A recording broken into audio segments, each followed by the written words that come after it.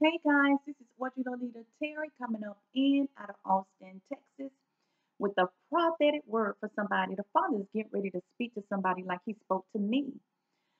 Pray with me and stay with me to the end. You gonna be blessed. Father God, I come into prayer. Lord God, just thanking you because of who you are. For you are truly the El Shaddai, the God Almighty, the all sufficient one.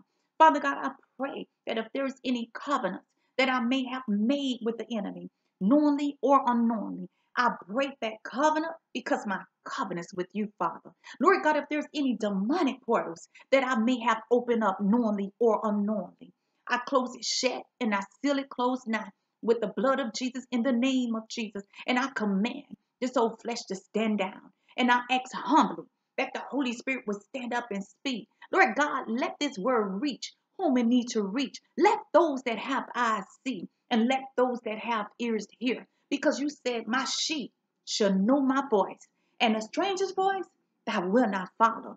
In Jesus' name, I am praying. Amen, amen, amen. To God be the glory and all of the honor. The Lord laid something heavy on my heart.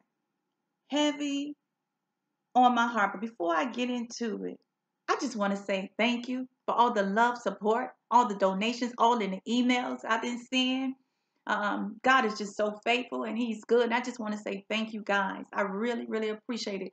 And I pray that the Father will just open up the floodgates and pour out a blessing upon you where you won't have room enough to receive. In Jesus' mighty name, I am praying. Amen, amen, amen. I wrote down some notes because I didn't want to leave anything out. But something been weighing really heavy on my heart. Okay, God put this on my heart. Okay, but I was in prayer. Okay, just laid my heart out before the Lord because I was just concerned. Okay, just crying and praying to the Lord for the nation. And I fell asleep praying and interceding. Okay, and the Lord showed me some things. Okay, and I'm going to tell you what Jehovah Jireh is saying to somebody today. Just like He spoke to me, somebody gonna catch what I'm saying in the spirit, and you gonna be blessed. This message is always, it's not for everybody, but I know in my spirit it's for somebody. And the Lord is getting ready to speak to somebody. Like I say, everybody is not going to catch this message, okay? But somebody gonna catch it, and you getting blessed today. Okay, this is what Jehovah is saying to someone today.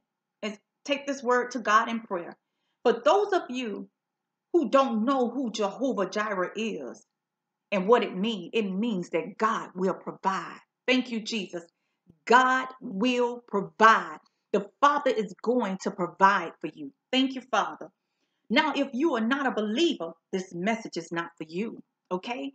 This message is not for you. You need to disregard this if you are not a believer. But this is for those that are really believing and trusting God. I was in prayer a few weeks ago concerned about myself and the people of God not having enough food and water to be able to make it through the famine. Okay, this famine. Okay, the Lord took me to Genesis 41. My Lord, I'm gonna show you what the Lord showed me. He took me to Genesis 41, verses 1 through 57. Please get your Bibles, read it with me.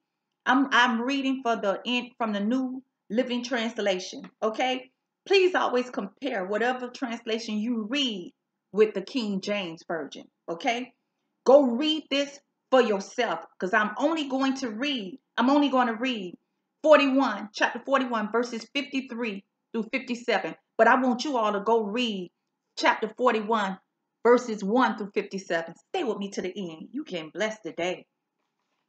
Thank you, Father. Thank you, Lord. At last, the 7 years of bumper crops throughout the land of Egypt came to an end. Then the 7 years of famine began, just as Joseph had predicted. The famine also struck all the surrounding countries, but throughout Egypt there was plenty of food. Eventually, however, the famine spread it throughout the land of Egypt as well. And when the people cried out to Pharaoh for food, he told them, go to Joseph and do whatever he tells you. So with severe famine everywhere, Joseph opened up the storehouse and distributed grains to the Egyptians, for the famine was severe throughout the land of Egypt.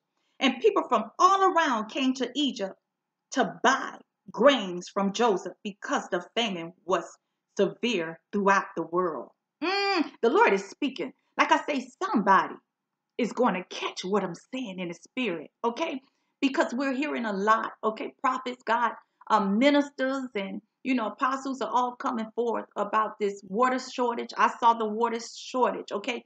I didn't see the food shortage, okay? The Lord didn't reveal it. Maybe He did, and maybe I just missed it. I don't know, but I saw the water shortage, and I did a video on that, okay?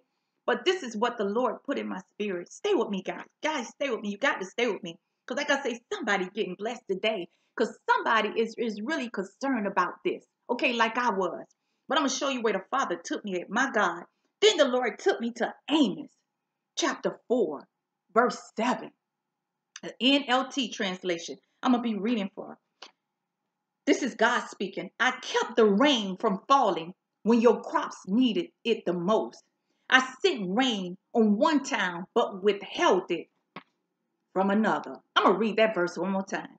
I kept the rain from falling when your crops needed it the most. I sent rain on one town, but I held it from another. The Lord is speaking. Somebody going to catch this in the spirit. Rain fell on one field while another field withered away. My Lord.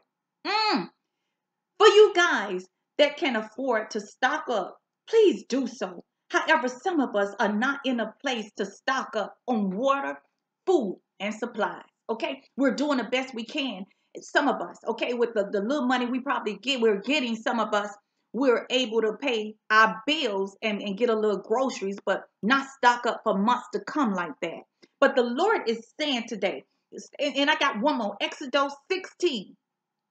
Verses 11 through 12, NLT translation. Then the Lord said to Moses, I have heard the Israelites complain. Now tell them, in the evening you will have meat to eat, and in the morning you will have all the bread you want. Then you will know that I am the Lord, your God, my Lord. That spoke in my spirit when He sent me to these verses, okay, to these scriptures. And the Lord is speaking to you today. The Lord is saying, for those of you that believe, you will not lack.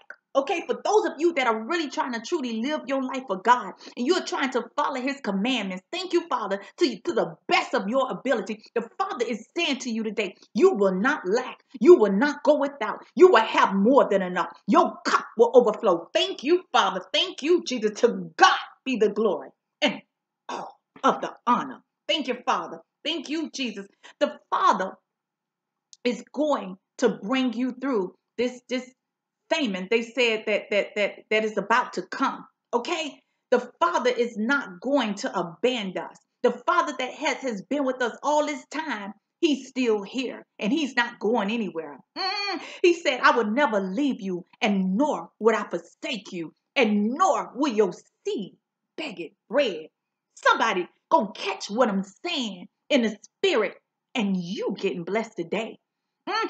Jehovah Jireh is saying to you today, he will provide. Some of you are witness about how He brought us through here in Texas through the ice storm. What affected others did not affect us. My God. Woo, somebody gonna catch what I'm saying today in the spirit. Not everybody got the spiritual eyes to be able to see what I'm saying, but somebody gonna catch what I'm saying today, and you getting blessed. Okay, that ice storm killed some people. Okay, some people's homes got destroyed.